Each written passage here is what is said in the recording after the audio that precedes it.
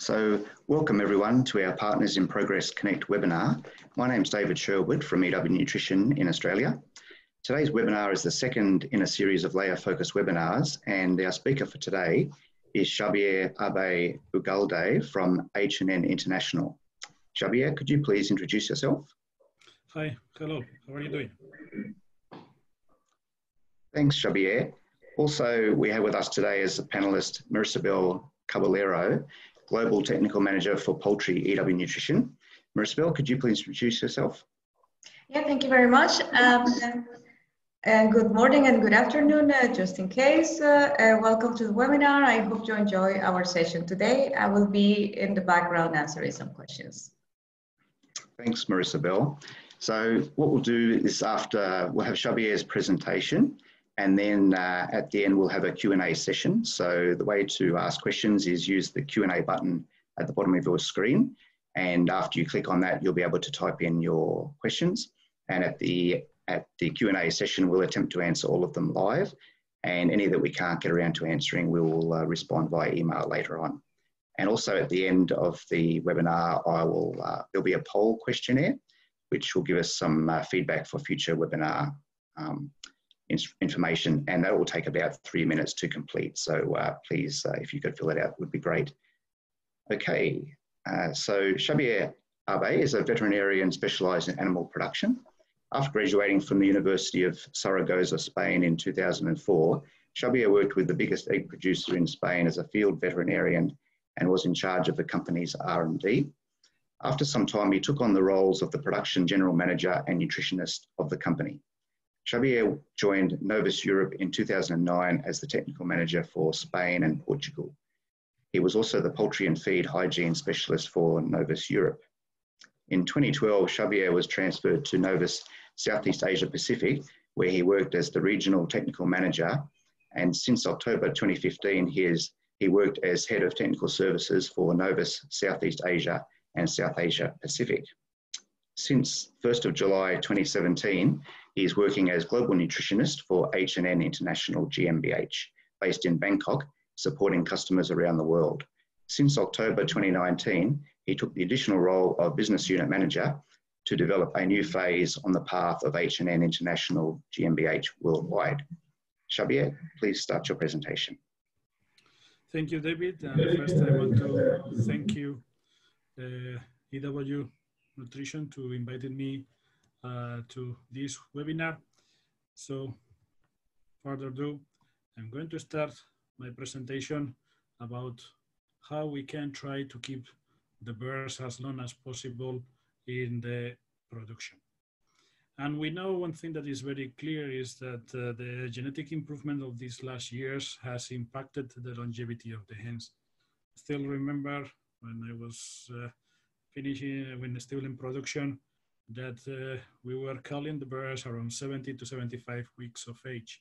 But nowadays, when I visited customers around the world, you can see that that number has shifted to be more around the 85, 90 weeks.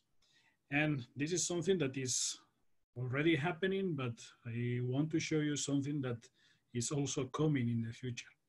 Here I want to show you some of our in-house data of our pure lines of our white hen egg chick. What you can see here is in gray, you have the standards.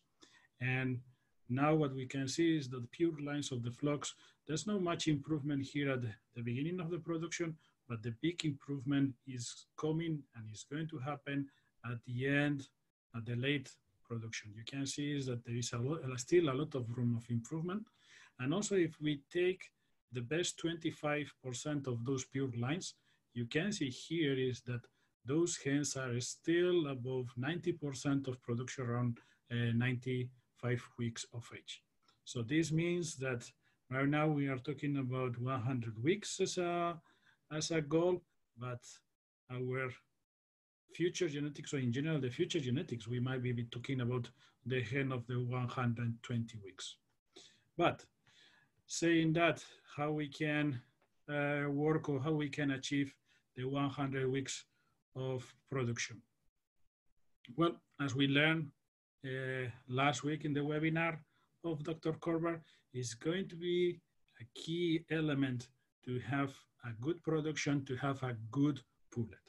A good pullet, that means a good body weight, right body weight during the different phases of the development of the pullet, and at the same time also good uniformity.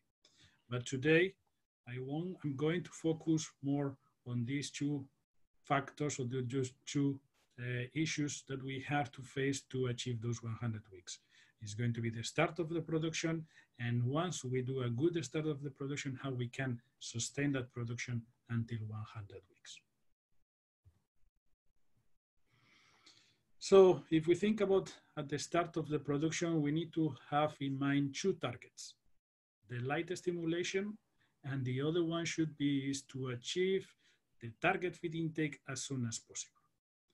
The light stimulation is a tool that is very well known in layer production that is going to help us to establish the parameter of what kind of production we are going to have in the layer house.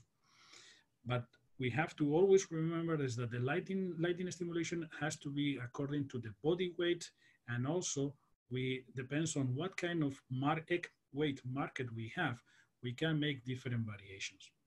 Just a reminder, usually in the guidelines, we have an average or target egg size of the hens. If we want to make some modifications on this egg weight, we need to play mainly with the lighting program. Our geneticist always hammers us, telling us, I can change the egg size through genetics 1 gram, but with the light stimulation, you can change it 3 grams. So once we have established what kind of light stimulation we are going to have, and that light stimulation always have to be applied when we have the right body weight, the next step is to achieve the target feed intake.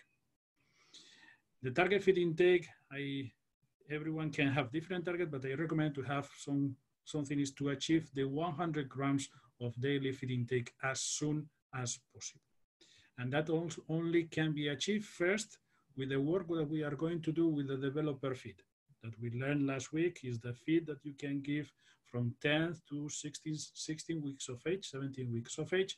What we are going to do is we are going to develop the feed intake capacity. Once we have that feed intake capacity, then there's going to be the onset feed, or the start of the lay feed. In that case, I'm going to present you today some update and some new approach that I want to share with you. But why this part of the start of the lay is so important? As you can see here, between week 16 and week 21, there's going to be a big growth. What kind of growth? It's going to be, we are going to have an increase of the body weight. We are going to have the sexual maturity, where we are going to produce, the hens are going to produce the first egg, but also we are going to have a big development of the bones. There's going to be, we are going to develop the secondary bones, and we are going to have additional reserves of the calcium, and also we are going to have some fat development. And in this case, if we want to achieve this second development that is going to be key for the longevity of the hen, we need feed intake. So here we have a little bit the standard of the feed intake through the beginning of the last period of time of the rearing and the start of the production. So one of the goals that we have to set up is to try to finish with the highest feed intake possible at 17 weeks. As we mentioned, this is going to be done through the developer feed, and then the point is how we can achieve these 100 grams as soon as possible. Because one thing that you have to realize is that if we finish with low feed intake at the rearing, the development of the feed intake is also going to be delayed. And that is going to have an impact on the development, on that second phase of the development, on the production of the first egg. And even if we go through this period of time with usually or not, we don't see much problems, there's something that we will see later that are going to be problems after the peak of the production. This is why our message is to try to get the feed intake, the target feed intake, the 100 grams as soon as possible. So the actual approach from the point of view of nutrition is to use the pre-lay with the different schools. We'll say different approaches. People recommend to use the pre-lay until 2 to 5% of the production, to use it only for 2 weeks once you are at 17 weeks. And other also, they are recommending 1 kilogram, 1.5, 1.2, different per bird. So once you give that, you change to the layer production feed. But also, I mean, after that pre-lay of those 2 first weeks, we also we see that people is using high density diets, because the main message that we get from the nutritionists and from the field is she doesn't eat enough. So that's why I need to put some kind of high density type of diets. So what is happening, and this is a little bit an approach, is here we have the body weights of the pullets, or the target body weights that we have in the period of time between the 10th week and the 22 weeks of age. So what is happening is when we are feeding the developer feed, we are working in the gut size. We are strengthening, we are improving the rate of growth of the gut. In this way, we are preparing the hen to have that kind of feed intake capacity when it approaches the time to start the production. But if we change the hen to a high density diet because we are scared that she is not going to eat, what we are doing is we are contracting the gut size. We are telling the message that we are giving to the hen through this high density diet is, okay, don't worry, you don't need to eat more because I'm already giving you high density diet. So we are pushing against what we have done during the developer time. So this is why I want to introduce this onset feed that is a hybrid concept. What does it mean, this hybrid? It's a mix between the developer feed and the layer feed. So from the point of view of that mix, what are the concepts? So we have first is we are going to have a low energy and relatively high levels of fiber that they are going to be mimicking what we have done in the developer feed. In this case, what we are trying to do is we are trying to keep increasing the feed intake capacity. In this way, the bird is going to keep eating. And also we play with a little bit with the levels of salt. Layer hens are very sensitive to salt. It's a good stimulant. It's a good stimulant of the feed intake. So in this way, we are going to work in this phase of feed intake capacity. But at the same time, we need to be aware is that we are going to have an additional bone development. We are going to have the first egg. So this is why we are going to have a high amino acid profile in this diet.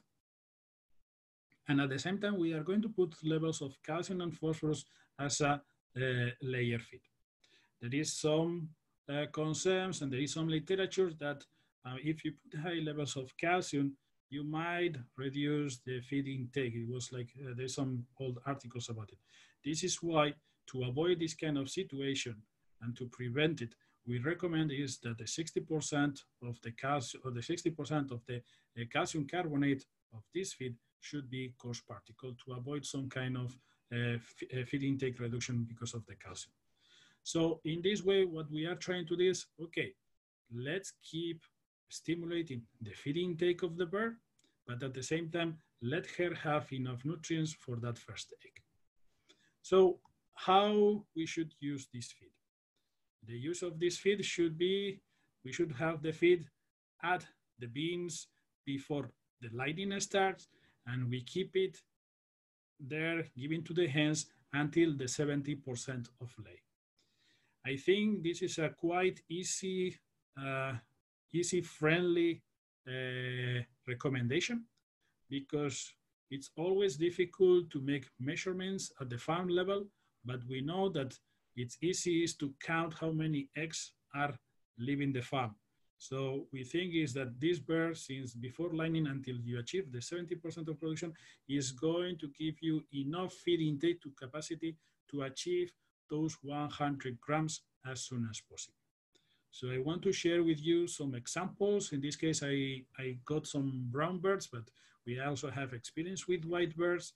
And as you can see, is what we are doing is we are trying to don't stop the increase of the feed intake, so we can achieve those 100 grams as soon as possible. And then we will change to a layer diet where we are going to achieve whatever is the target feed intake that we want. This is for the cage performance. And we also have an example of cage performance. As you can see, is here we have the increase of the feed intake as we use this feed. But always is very important in both examples you can see is that we are finishing around 17 weeks with 80 grams or 70 average 80 grams of feed intake. If we have good finish, we can continue with this kind of feed, and after that we change to the layer feed that is going to give the nutrients for continuing the production. Excuse me, Xabier. Yes. Sorry, the sound is a little bit low. The sound is a little bit quiet. Just wondering if it's possible to speak up a little bit louder. Yes, sure. Please. Yeah, thank you. Okay. Sorry. So in the second part, as we said, is we have the start of the production, and then the next part is we have to sustain the production. So the first thing, even it sounds very basics, we have to feed according to the needs. So I will go a little bit through this presentation, describing a little bit the needs of the birds due to changes in the longevity in the production. Also, one of the factors that I think is we have to be aware as we are getting hens for a longer cycles is the oxidative stress. And the next one that we have to take into account is going to be, as always, is going to be the eggshell quality. No matter how many eggs we have to produce, we are going to produce, if we don't have good eggshell, it's going to be like we are not doing anything right. So in the eggshell quality, it's always going to be important to have a balance between calcium, phosphorus, and vitamin D that I will discuss a little bit later. So one thing that we have to remember is that the behavior of the laying hens from the point of view of the feed intake is different from the broilers. The broilers, one of the big achievements of the geneticists has been that they are always hungry. However, the hens, they have a different behavior. They eat what they need. Due to the genetic selection, one of the things that we have seen is that now the hens, they are more specialized on egg production, so they are not into meat. So one of the shifts is that the hen eats what she needs. So if we go deep of what happens in our flocks, if we are feeding the typical standard layer feed that we usually see in the market, that is 2,750 kilocalories, if we give it to a flock, in that flock, we are going to have hens of different body weight. And those hens, they are going to have different requirements based on the body weight and production. But setting that all these hens, they are going to produce 1 egg per day, more or less the needs that they will have is going to be in these numbers. So for that set feed of 2,750 kilocalories, there's going to be a different behavior among the hens to achieve all the kilocalories that they need. Because the main driver of the hen is going to be the kilocalorie intake. So from the point of view of the information that we are going to get in the farm is that the average feed intake is going to be 115 grams. And we are going to make a diet based on 115 grams. But then inside of the flock, we are going to have different behavior. And this is something that we have to be aware, especially if we go to the cage-free productions. And as we are mentioning is that the energy is going to be the first feed intake motivation. From that point of view, here you have an example that for a same egg production mass, the main driver for the feed intake is going to be the body weight. We have white bears and brown bears. They are going to have very similar effect. But as you can see is that it's going to be the main driver of the energy needs and the main driver of the feed intake is going to be the body weight. Why I want to highlight this one? Because we all know is that when we have pullets from different seasons, we tend to have birds that they have a different body weight. So we know is that the rearings that they have finished in summer, they tend to be a little bit lighter. And the ones in winter, they tend to be a little bit heavier. So within the same genetic, the same parent stock production, you are going to have a little differences in the feed intake just for the body weight of the birds. Just 50 grams of body weight difference is going to be a difference of 4 kilocalories per day among the birds. So this is something that we need to be aware, and it's important that when we make our feed for the layers to understand what is the body weight that we are getting in the barn. It's true that the body weight is going to be one of the drivers, but also we have to remember is that there's going to be a limitation of the temperature. There's always going to be a sweet spot, a thermoneutral range of temperature that is going to be between 20 to 25 degrees, where the bird is going to feel comfortable. But we have to realize is that as the temperature increases, we are going to have a reduction of the feed intake and also energy reduction. And as the temperature increases, those birds are also going to eat more. They are going to eat more because they have higher needs of production.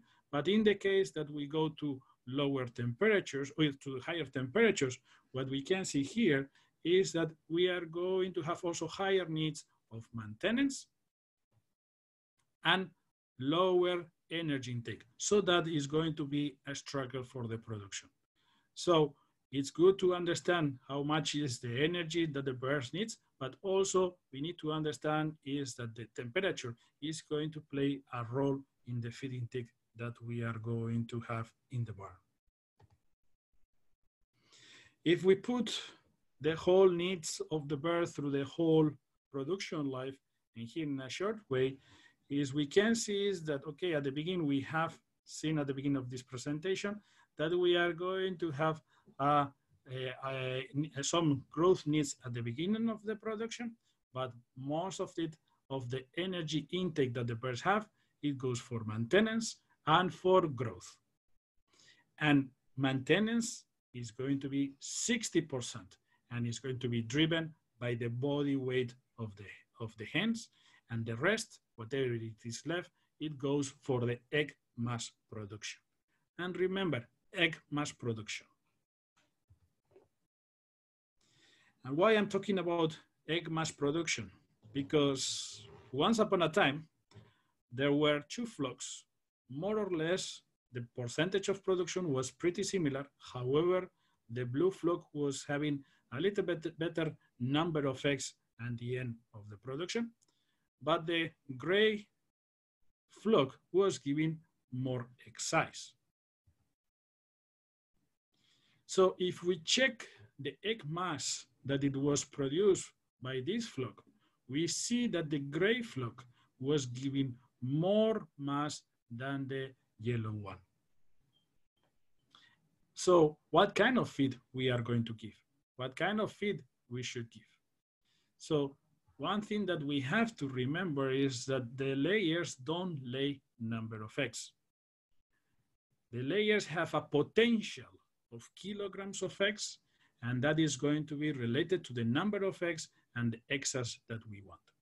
Probably the attendees from Pakistan, they will say, I'm not interested in egg size.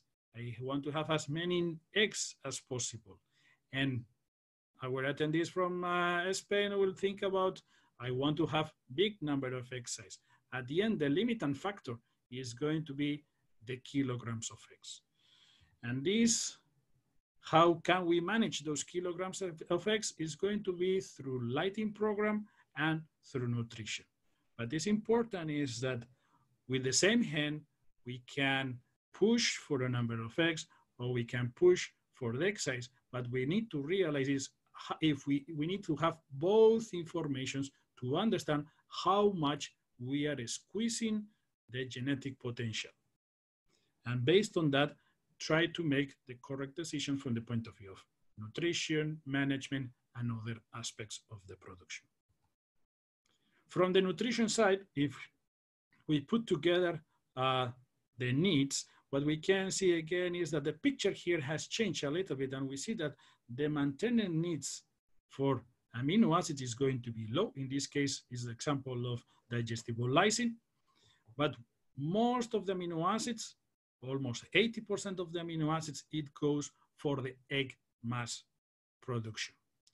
So knowing that egg mass production is going to be driven by the amino acids, if we want to control the egg size once we achieve our target egg size that the market is requiring, our recommendation is to control that egg size through the control of the amount of amino acids or protein that you are going to give to the birds. As you can see in example, what we do is we have to control that the fat stays stable.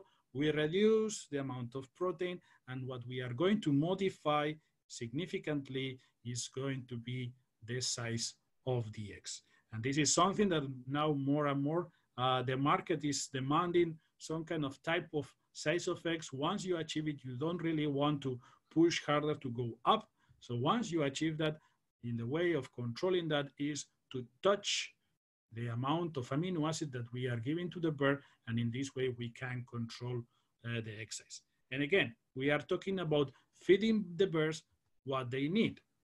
So if we put them in perspective, if we put both mainly needs, in this case I'm using the energy and as a reference the milligrams of digestible lysine, we can see is that the energy needs are very steady.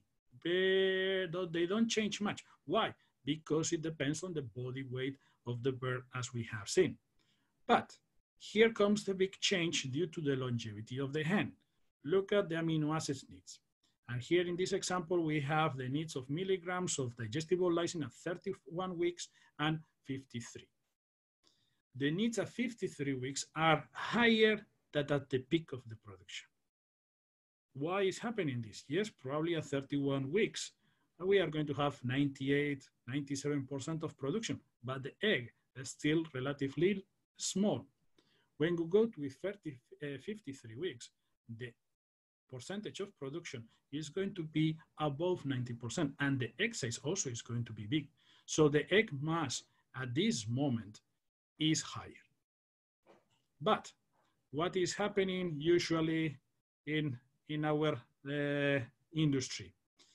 We tend to keep using the same feeding strategies as those birds of 2010, when at 50 weeks they were starting getting not very healthy, the eggshell was not working, the production was going down. So we were changing the feed quite quickly and in a manner that now is not appropriate for those birds. So if we use the numbers of the previous slide, we have that at 31 weeks, we have a needs of digestible lysine of 848. Our feed has 0.75 of digestible lysine. So what we can see is that that bird, to match the requirements that she needs for producing the egg mass that she's giving, she's going to eat 113 grams. If we continue with the same approach that, okay, what was typical?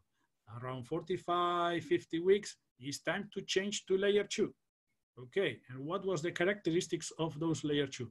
We tend to change a little, we increase a little bit the calcium, we reduce the phosphorus, and let's reduce a little bit the protein and sometimes even the energy. But that bird, if we let her express, she has a need because of the egg mass that she's giving to us of 854 milligrams. If we give this layer 2 diet of 0.71, that bird needs to increase the feed intake up to 120 grams per day. Is it possible in a brown bird? Yes, it is. But it's only going to happen as long as we have the good environmental conditions and housing condition. And also that is not summer. and also that is not open house, and it's also that is not cage free. So if this bird is not able to compensate our reduction of the feed intake of reduction of the specifications of the feed, what she's going to do is to drop the body weight, because she is going to compensate whatever is not in the feed with her reserves. Also can happen that she's going to lose feathers because some of the amino acids are not balanced. Also, one of the things that we will see more and more often, especially after 50 weeks, is we have an increase of a specific mortality. It's a mortality that is not going to be a spectacular number.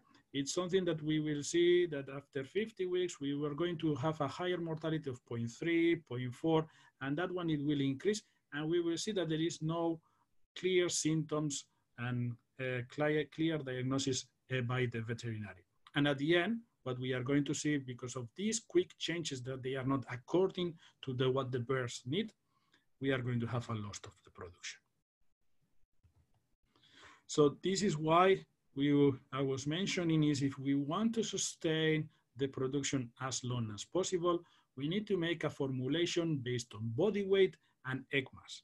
And once we have clear what are the needs of the bird, depending on the egg mass that our birds are producing, then later on I can adjust my amino acid profile and energy profile to a target feed intake based always on the feed intake capacity and the environment condition and housing condition. And another part that I think is going to be key in the future is this unspecific mortality that we think is quite related with the oxidative stress. We know that this mortality, as I was mentioning, it starts around 50 to 50 weeks. And we know also is that the oxidative stress has an effect of accumulative effect. This mortality and specific mortality we tend to see in high productive layers. And we also know is that when you have a high productive layer, it means that you have a high metabolic rate birds, that they are going to produce more free radicals, that they are going to be the ones producing oxidative stress. Also, we have seen is that an increase of the unspecific mortality when these birds are eating feed where the sulfur amino acid lysine ratio, it's around 80 to 85, and also in diets where we've been trying to control the egg size with lowering the methionine level ratio. We know is that from the antioxidant system that the hen's body has and also our body, glutathione enzyme is one of the key enzymes in the control of the oxidative stress, and this enzyme is cysteine independent. And also one thing that we have seen is that this unspecific mortality, it will increase, especially in open houses or cage-free production, that they are more exposed to heat stress and diseases that we know that they are going to increase the factors of oxidative stress. So oxidative stress is quite a complex event that we have an antioxidant system, and hence they can work very well with this antioxidant system, but we need to remember that we are going to have enzymes, we are going to have vitamins, we are going to have minerals, that they are going to be part of this antioxidant system, and it's time to probably think about this more carefully, because we are going to have an older hen in production, and this is something that we need to realize it might have an impact from the point of view of the longevity. And of course, there is no layer talk in production without talking about eggshell quality. And from the point of view of eggshell quality, it's going to be important to have a balance in nutrition about calcium and phosphorus. We know is that the metabolism of the calcium is going to be controlled by the PTH and the calcitonin, and they are going to drive all the different physiology about the levels of calcium and phosphorus in the blood. Understanding that, one of the things I want to remind in nutrition is that the excess and the deficiencies in nutrition are always bad. We know that when we have a deficiency of phosphorus or deficiency of calcium, we are going to have eggshell problems. But also remind you is that once we go through this hot, sweet spot where we know that the right amount of calcium and phosphorus, when we go for the excess, it's also going to have an impact in the eggshell. So saying that, let's go a little bit from the point of view of the needs. We know that the amount of calcium, we tend to recommend higher levels of calcium as the bird head gets old, but also one of the things that they want to highlight, especially in this presentation, is that once we achieve the peak of the production, that the growth of the bird is satisfied and everything is there settled down, the amount of calcium is going to, the amount of phosphorus is needed is going to be lower and lower. So just put it in perspective, is right now due to the high productivity of the hens and the longevity, the needs of production of the hens, they don't really change significantly from the point of view of energy and amino acids until 55, 60 weeks of age. But what it really changes is going to be the phosphorus and calcium needs. So nowadays, you can find yourself is that your layer 2 and your layer 1 and layer 2 are not different from the energy and amino acid point of view, and the only difference is going to be the calcium and phosphorus. But also when we are talking about sources and of how we can give this calcium to the hens, we have to think is, we always have to think about fine particle and coarse particles of the calcium carbonate. As the hen gets older, it's going to be important to have more and more particles, coarse particle size. For us, in our opinion, the coarse particle would be an average of 3.5 millimeters. That's going to have a slower release of the calcium, and especially while the needs of the calcium are high, this type of calcium is going to have a slower release of the calcium, so the hens can have enough calcium at that moment. But also, I want to highlight the fine particles. I want to encourage you to don't use the fine particle that tend to be used in this kind of, I would say, is the broiler diets, that powder, baby powder type of calcium that really the hens don't like. Remember, the layer hens are very picky about eating, and they eat based on particle size. So for the fine particle, I would encourage you to try to find 1 millimeter average type of particle size. It will reduce the dustiness of the feed, but also it will improve probably the recovery and the eggshell quality. But when we think about, when we say is that we want a bigger particle size, as I mentioned, is we are looking for a slow release of the calcium. And with that slow release, what we are trying is we want to have this kind of chart. Okay, so here we have 2 particle size. So the biggest particle size is given a slower release than the smaller particle size. But we have to realize is that that not always happens. Not always the coarse particle means the right source for the hen, because there are different qualities from the point of view of solubility of the calcium carbonate. So in this case, you can see an example is like the biggest particle size. It behaves like a solubility of a fine particle. So as part of your quality controls, it's always important to control your calcium carbonate supplier and try to see how they are doing about the solubility, because we know that particle size is something that you have to work, but solubility is something that we have to also start working on it. And when we are talking about eggshell quality and how we can help in this critical part of the egg production, we have to remember is that the growth or the production of the eggshell, it happens almost through the whole night of when we have to turn off the lights. So how we can help during this period of time? We have said through the particle size, but also one of the things that we can help in this actual improvement is going to be with the midnight snack. We know that midnight snack is going to be important, especially to give some feeding. We are going to have some additional feed intake, but remember, we have to offer light, water, and feed. And the calcium needs are going to be high when we are applying this midnight snack. So of course, we need to offer that feed, but also remember, if you are offering also calcium in water, could be another way of offering a quick solution of calcium when the needs of calcium are high during this period of time that is quite critical for the eggshell formation.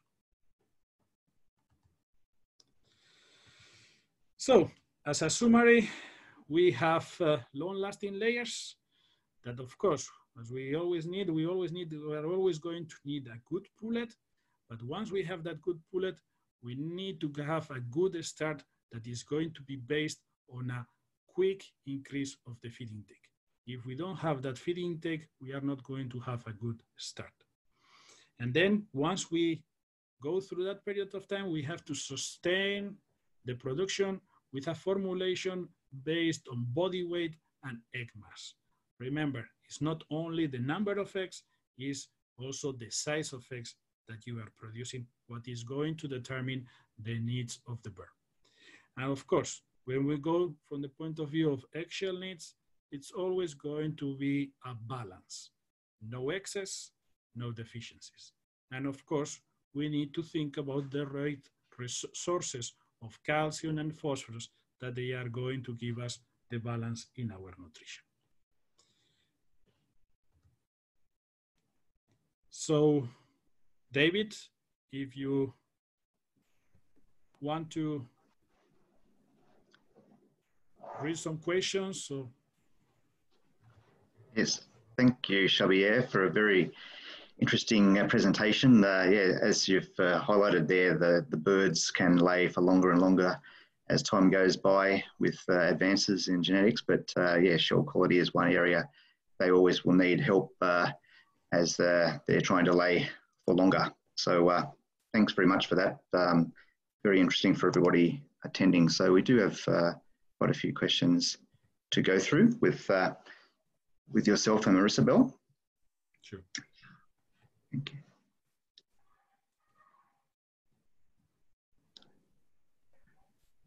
Yes, thank you very much. I'm trying to put my camera again. But there are very interesting questions already in the panel. I would like to, oh, here it is, video. So I would like to start answering one about oxidative stress. I really like the topic. So how can we decrease oxidative stress, and can essential oils have a role to decrease oxidative stress? Well, first, I think that the first way that we should take to decrease oxidative stress is to avoid it. Of course, there is always an amount of oxidative stress happening in any organism, but as we avoid additional stress in animals, like, for example, manage well heat stress, avoid other sources that the animals can have as a stress, like disease, unbalanced diets, a very high stocking density, and so on. Then, of course, the animal is better able to cope with the environment. Of course, we will not reduce it to zero. So we need to use certain, let's say, weapons to fight oxidative stress. Natural antioxidants are one of them, and are one that is very effective, but also nutritional antioxidants are as well recommended. So you can even think about a combination of both of them. As we know, vitamin E is one of the most powerful antioxidative substances that we know, as well with vitamin C. So a strategy that includes these both plus essential oils or phytomolecules will be highly recommended. Which phytomolecules can aid with oxidative stress, where there are many. Silymarin is one of them, for example. We know that cineol has very powerful antioxidative powers. We know also about carbacril, and we know also about grapes and grapefruit derived antioxidants. So to start with oxidative stress, there are other questions. Xabier, maybe you can pick one. Yeah, he's asking about the hybrid feed with 0.28 of salt in the hybrid feed. The start of lay means 20%, 0.28 of sodium or salt. So the point is, it's 0.28 of salt. Is to use the same strategy as it is used in those super pre-starters in broilers, that it's recommended to put a lot of salt to stimulate water intake, and that one is going to stimulate also the feed intake. And related to that one also saying is that, is it going to bring water manure? It's going to have a problem of manure. Look, this feed is going to be used from, as I said, from 17 weeks, let's say a start of lay, until 70% of the production. So that means that this feed is not going to be longer than 5 weeks in the house. By that, I mean, that's why it's not going to have a significant effect on manure. And I will say is, by the time that someone is complaining, if it's complaining, you already have changed it to layer feed. But you are going to have the feed intake that you need. Okay, we have a couple. Yeah. Sorry, Xabier. There is another one related probably with this hybrid. What is important of the pre-lay concept, which most of the breeding companies advise as many feed meals apply in a period of 17 weeks and 1 kilogram and things like that. So the idea of this feed is to replace the pre-lay or whatever it is done now. We know is that the pre-lay could be an interesting concept in the short term in a very specific conditions, but we know that in the practical way, it's very difficult to apply. So this new concept is trying to give enough calcium to the birds at that moment that they need, and avoid the mistakes that in the practical world are happening. And from the point of view of adaptation of from developer to this kind of feed, when you change from low amount of calcium to high levels of calcium, the trick of this feed to avoid this kind of uncertainty is to have 60% of the calcium in coarse particle. We know that the birds can select based on the grain and on the particle size. So if they don't like it, they are not going to eat it. Sorry, David. Okay. We have a question here from Dr. Sandeep Wivedi on the midnight snack. He's saying, so you suggest a liquid calcium to be used supplementation during higher needs as midnight snack. And another question is asking to please elaborate on midnight snack. And I guess that may be about, if you could explain more about how that's the time when where if the calcium is freely available through the water, it's going to be a lot more quicker to be used. One of the things that we have to realize is that at that moment of the time, the needs of calcium are going to be high. That's why also we are recommending to use a coarse particle in the feed, because it's going to have a lower release of the calcium. So one thing that we have to realize is that when we make that midnight snack, most of the birds might eat, some of them could not, but for sure, all of them, they are going to drink water. So in this way, if we are putting a source of calcium in the water, we know that at least something is going to get into the birds. So at the end, I think it's a matter of improving the effect of the midnight snack together with the practices of feeding and the light that we are giving. Okay, I was reading through more questions about oxidative stress, and We have some interest in the topic apparently. There is one, for example, how oxidative stress affects gut health. Well, oxidative stress can occur in many tissues. The gut tissue is, of course, one of them. And what happens there? Well, of course, when oxidative stress occurs, and the animal is releasing some chemical messengers. These chemical messengers will also, let's say, call on the immune system. And this will provoke a series of reactions that at the end of the effect will be that we have less surface available for digestion and absorption of feed.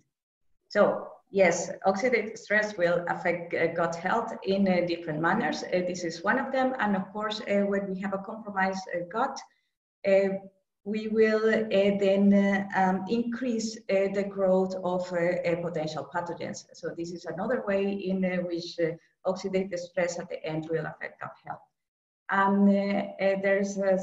There are questions about if essential oils have strong or enough capacity or antioxidant capacity.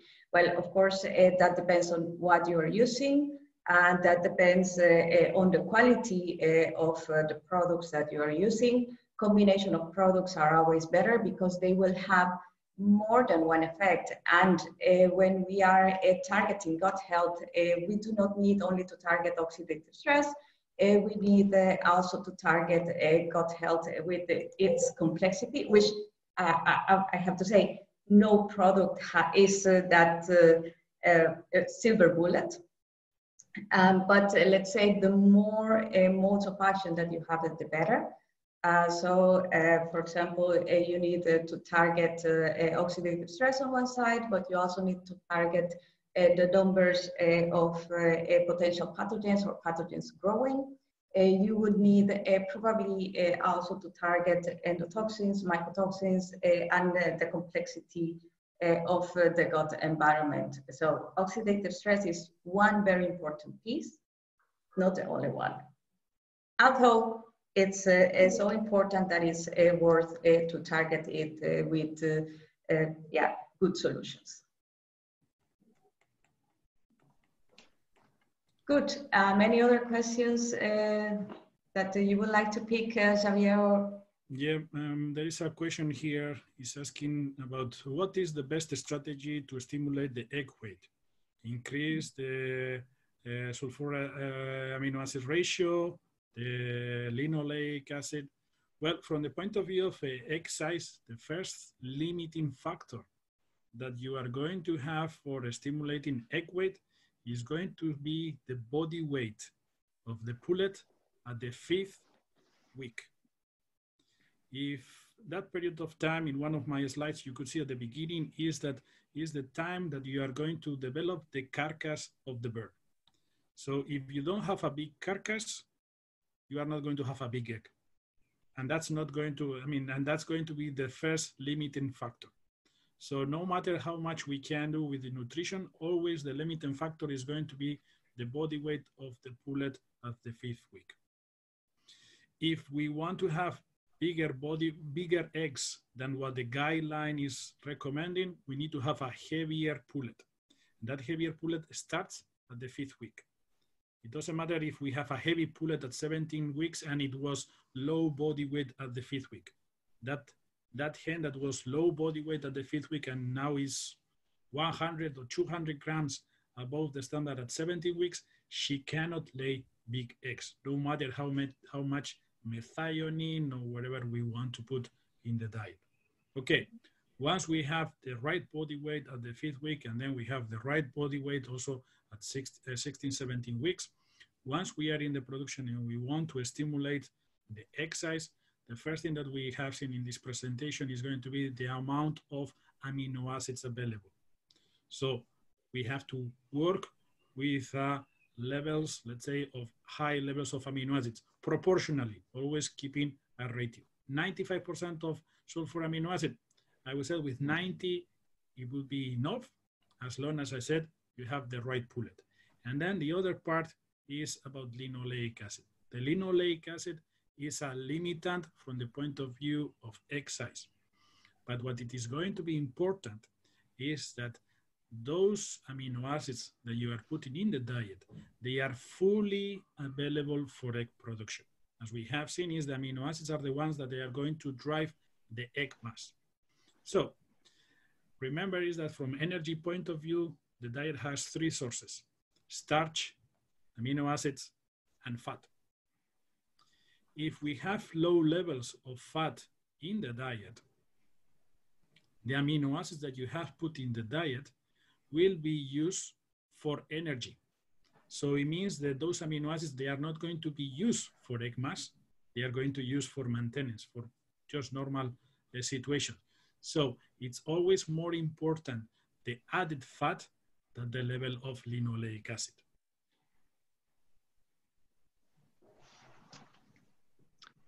Yes, Xabier, we have one here on relating to mash and particle size. It's asking, what is your recommendation for feed particle size in mash to prevent separation at the farm? And I guess also maybe related to feed intake also. Yeah. Okay. Yeah. One thing that we have to realize in the mash feed, we are always going to have the limiting factor that is going to be our finest particle in the feed.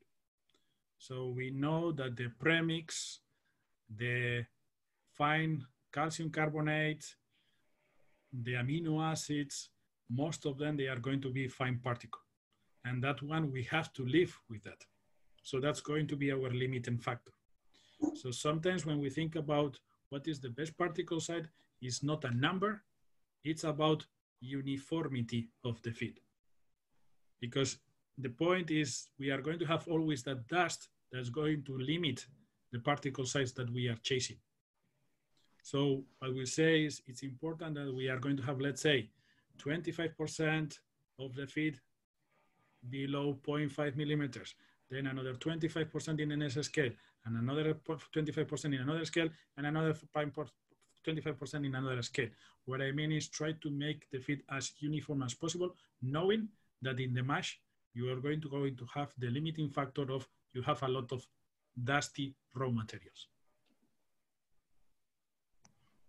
So when you push for high size, because they like to eat grains, you might lose uniformity. So your average looks like high, but then the birds are not eating the fines. And in the fines, we have the vitamins, the minerals, the amino acids, that they are also very important for having the birds healthy and in a good productivity. So sorry, there is no magic number. It's more about uniformity of the feed. True.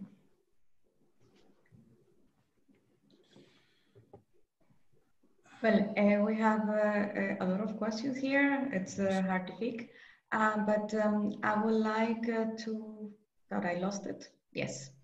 I would like to get a little bit into the ways to increase feed intake in early laying period. Well, I think it needs really to start with the pre-lay feed, or even a little bit better during the rearing period, when we may want to increase to decrease actually the nutritional density of the diet, so increasing the fiber. So the animal starts to consume more feed. And of course, like Xabier mentioned at the beginning, we can do some, let's say, more palatable feed, increasing the sodium content, so the salt content of the feed. But in general, I think this needs to start before. This needs to be addressed during the late rearing and during the pre-lay period.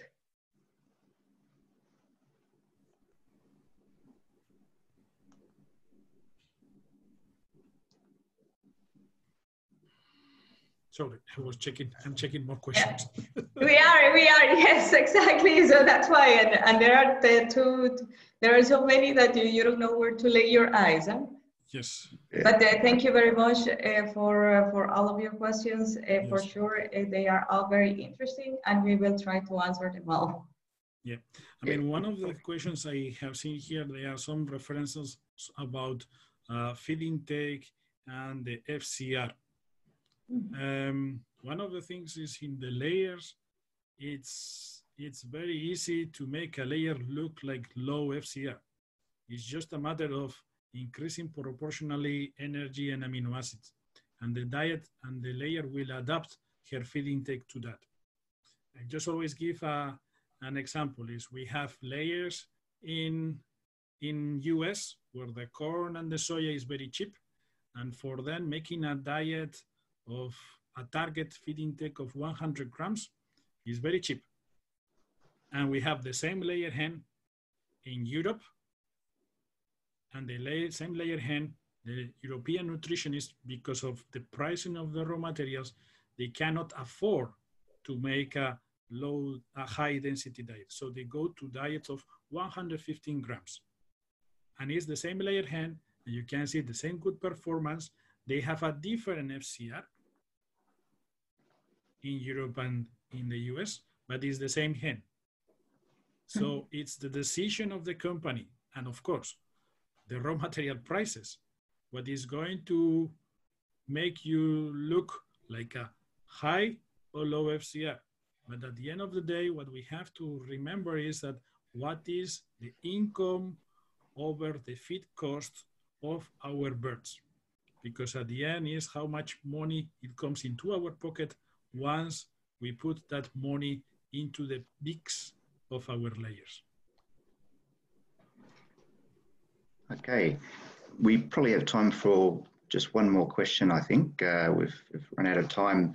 There is one here, again on the midnight snack. It's asking, once we start a midnight snack, can we stop it in the same flock?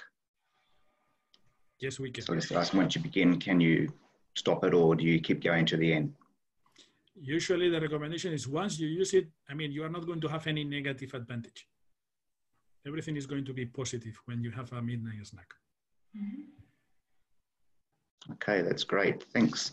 Thanks very much, Xabier and Marisabel. And as I say, unfortunately, we have run out of time. And thank you all for attending and for your questions. You can email us for any further questions on our webinar topics using the address webinar@ewnutrition.com. And also we can have a version of the presentation that we can distribute through that channel. A recording of this webinar will be available on our website tomorrow. In a moment, I'll launch our poll questionnaire. And also please join us next week for our third layer webinar on egg quality control by Ron Eck from Lohmann Tierzucht. See you next week. Bye. Thank you. Bye, thank you very much.